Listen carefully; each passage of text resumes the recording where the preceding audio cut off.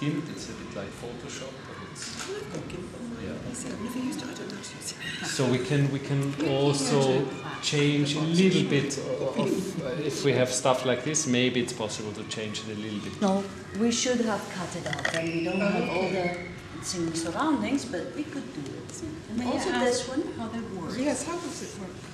Is it beaming something? No, it's actually very close. The bus can come from up there. Yes, exactly. The bus can, Here it it can start small and get bigger as it comes closer.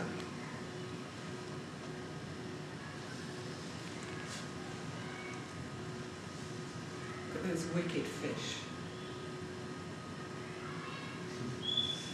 Putting that poor frog in a turmoil.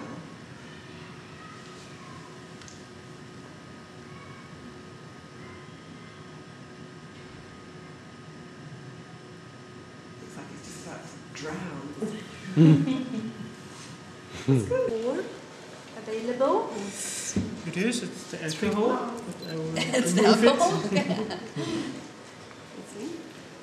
So, Yeah, still, that's so good. the two other names go up. That's fine. Okay. Yeah. Okay. Segments we used to have in the beginning Yeah. with Karen. Very good.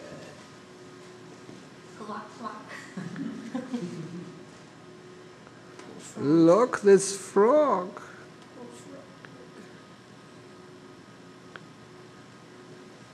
Sequencing is brilliant. World is coming into view.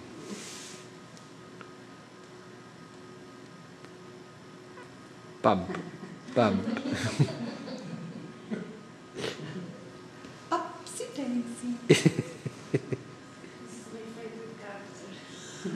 Up. It's nice how she's Her flying is beautiful. Yeah. I did my best. Yes.